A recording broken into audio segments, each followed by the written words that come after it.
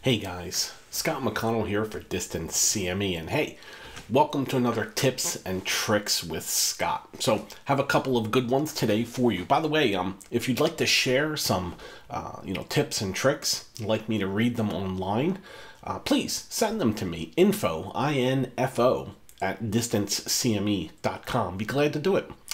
All right, so a couple of good ones. Now, I've been in EMS since about 1990, and it's definitely taken me a little while to kind of figure out a couple of things, so I thought I'd share a couple of them with you. The first one, professionalism. You know, I see a lot of conversations on Facebook and Reddit and Twitter and other places, that, the burger flippers are making $15 an hour and I'm only making whatever. Well, you can't really compare apples and oranges. Okay, one job, other job, the other job. But when we talk about professionalism, if you look professional, you act professional, you'll be professional. And it's that professionalism that's going to move EMS forward. Okay, that and of course a couple of other things. The next thing, read. Just because school is over does not mean your education is over. You must continue your education. Medicine changes on a daily basis. Now, I've had people say to me, well, but my protocols don't change. Okay, well, protocols are protocols.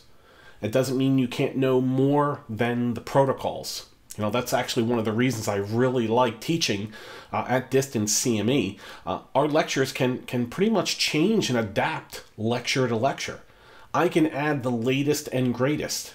I posted a video on our Facebook page that talked about that expanding foam for gunshot wounds to the abdominal cavity. Well, we were actually talking about that months ago. And then somebody posted a video about it. So we get to talk about the latest and greatest quickly. All right? And finally, be kind, be compassionate, be empathetic. That's something that occasionally is missed in EMS. We have this kind of, mindset of being, militaristic. Pre-hospital care is we kind of base it off the military or off, the police, that kind of thing, where we have lieutenants and all the rest of that. This is healthcare. We should be kind, compassionate, empathetic, and caring to our patients. Not only to our patients, to each other. I see a lot of conversations on social media where, man, we are just downright rude to each other. Absolutely rude. And that doesn't get us anywhere. So try something different. Hey, 2016 is right around the corner. Never be afraid of change.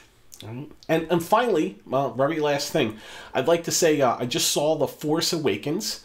And the staff here at Distance CME, of course, always like to make fun of me for my unhealthy obsession with science fiction movies.